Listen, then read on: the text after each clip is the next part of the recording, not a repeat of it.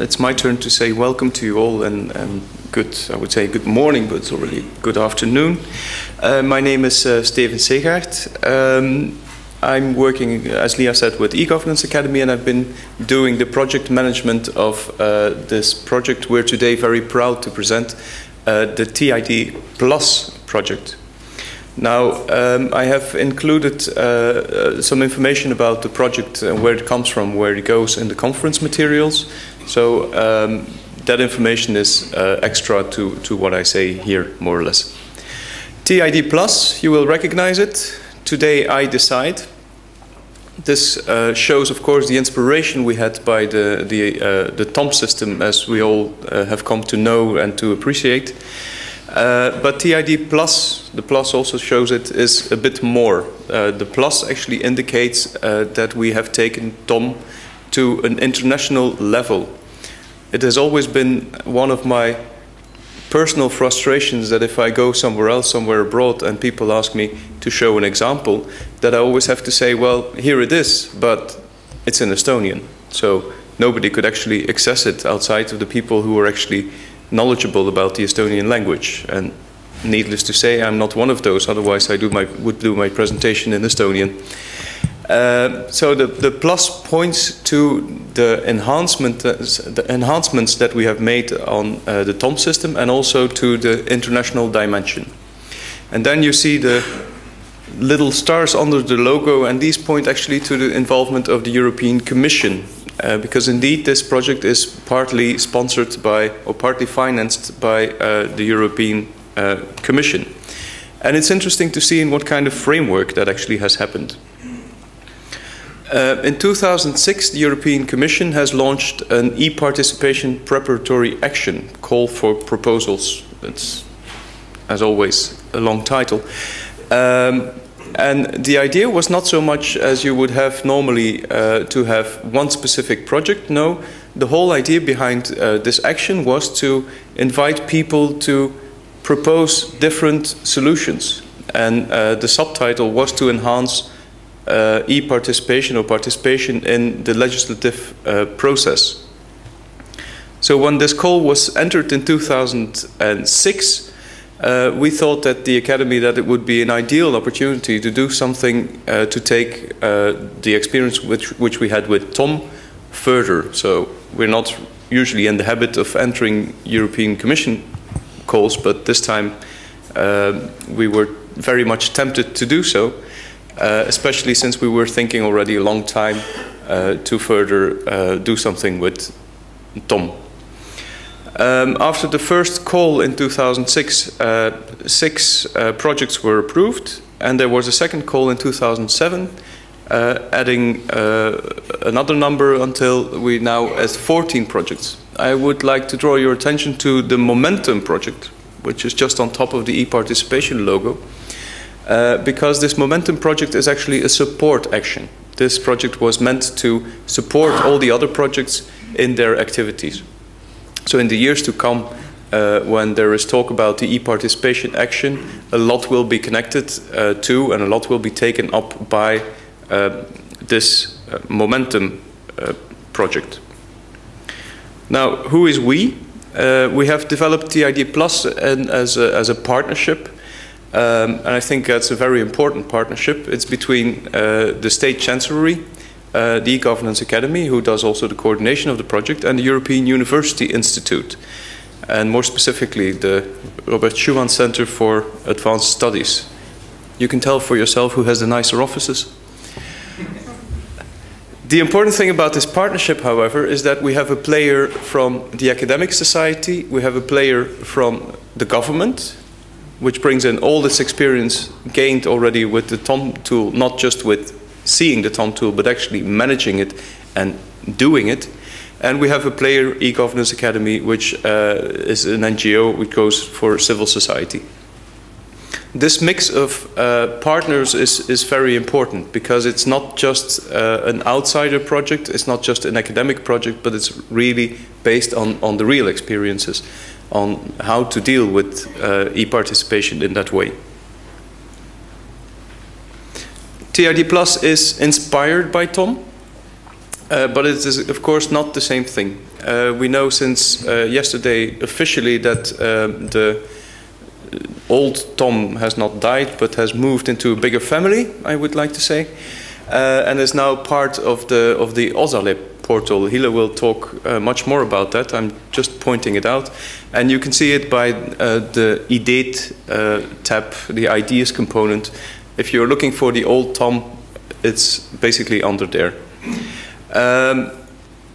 So IDET Osale includes an updated version of the previous Tom tool. It's not just updated, but it has also been changed quite a lot. Now the TID Plus project actually builds on this updated version of Tom, but adds elements that are needed to be usable international. Language is one obvious issue. You need to be able to translate this. If you want to use this in Italy, you don't want to have English texts. If you want to use this in France, you don't want to have Italian text. So there are a lot of elements in the software which can be fully customized.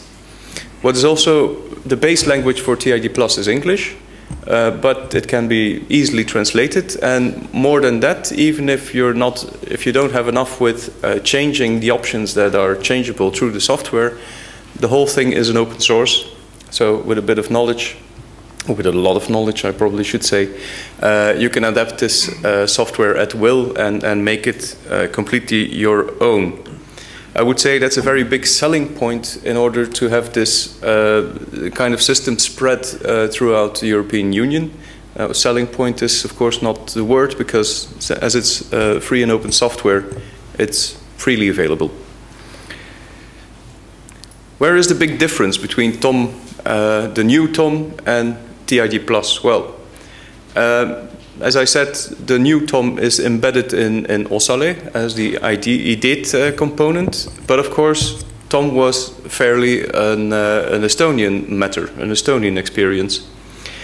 TID Plus is made to be a standalone application as a website.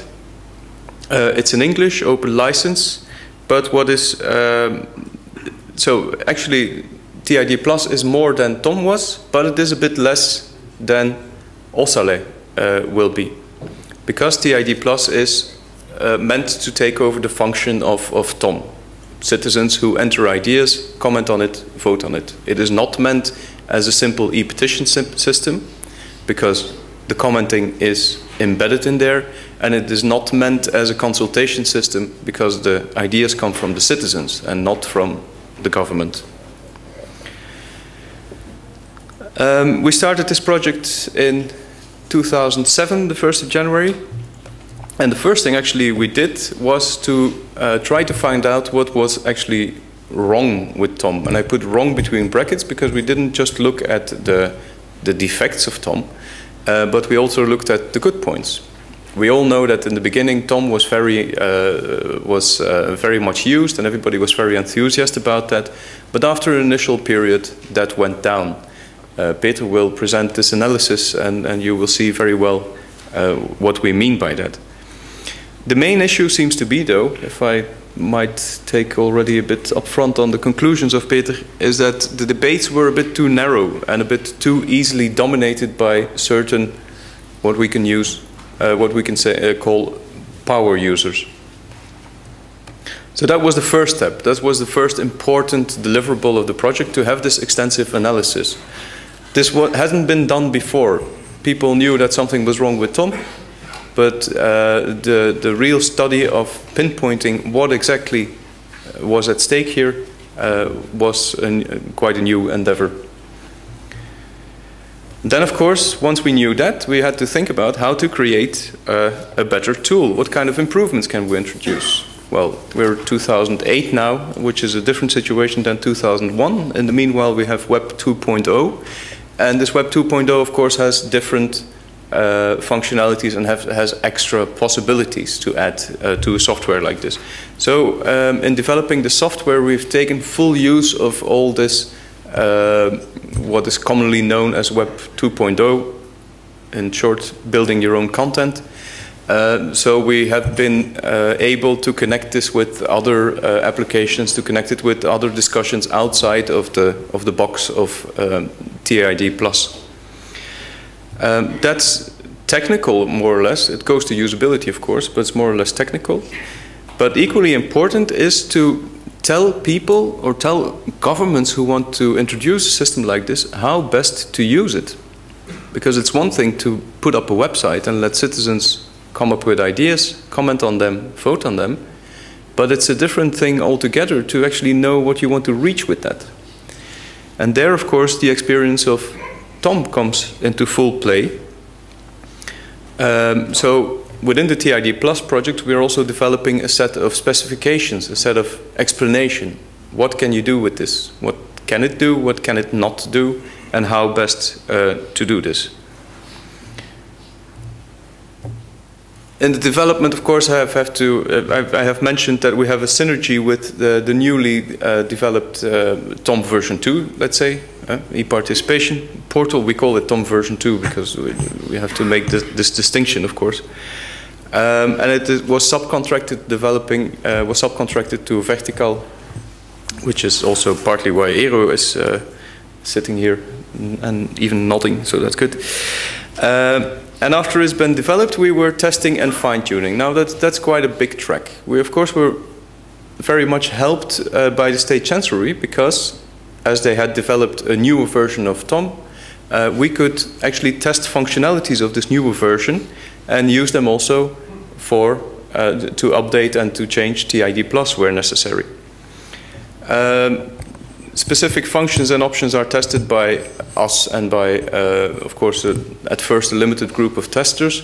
But the main point here is that the real test will, of course, be in the use. Because what was the idea of the European Commission? Well, once you have made such developments, once you have, as the European Commission did, given money for people to make something like that available, and the next step is, of course, to have some take-up by the people who can use it. So, in our case, that would be governments of other European countries.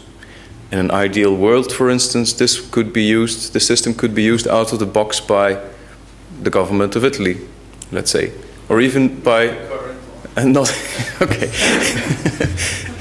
or even by a municipality in Italy, or some land in Germany. So it's open for use and it can be used, and we hope, of course, that it will be used. As it looks now, and which is a bit traditionally connected to the e-governance academy, you know that we are more oriented towards the neighborhood, let's put it that way, the world outside of the European Union. So concretely, we have interest by countries which are at present outside of the European Union.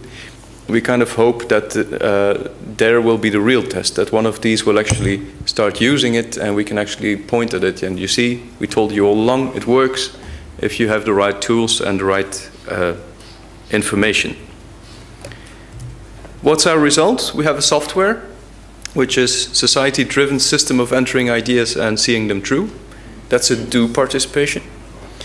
As I said, it's not a consultation system. I'm not going to repeat myself here. But what is important is that the software is set up in a way that it is as easy as possible to implement.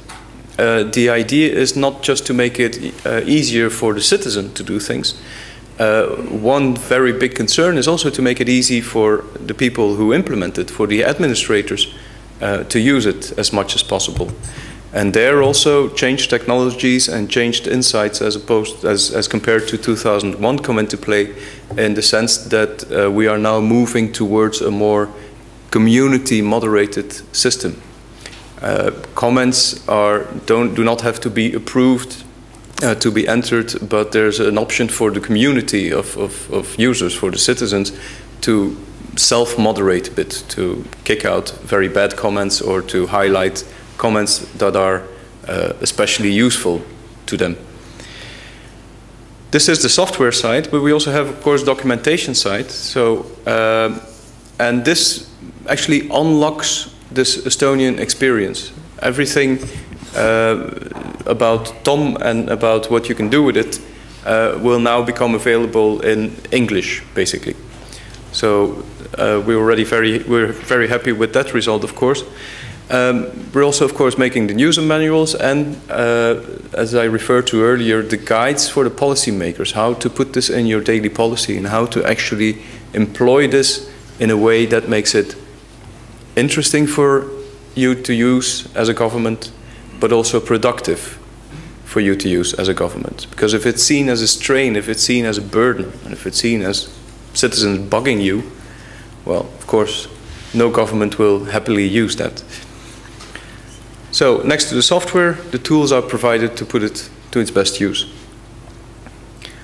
That's a very short overview of the TID Plus project in its context. It's of course much more interesting to see what it was based upon and where it leads to, so I'm not going to eat into time of the other speakers. So what do we do next? Our project ends the end of June. And from there on, basically, what happens usually with these projects is funding stops. The result is there, and now there's usually a gap of what to do with these results. Well, we're very determined not to put this in a box and put this in the drawer with the logo of all the partners on there and say, hey, look what we did yesterday, or in 5 years' time, look what we did 5 years ago. No, we're very determined to make this a living system. So development will hopefully continue through a community of people who are interested in changing things like that. We will actively seek out organizations and governments to implement the TID Plus software, and of course also invite the user community to offer comments and insights which might lead to further improvements later on. So next time you are somewhere abroad and somebody asks you, hey, what about e-participation in Estonia? And you talk about, yeah, oh, well, but we had Tom already since 2001. Well, next time you can add, and if you want to see and try something out like that, well, we have a system now available to everybody. Go to this website and log in and try it out for yourself. Thank you very much. I'll give the floor to Peter now.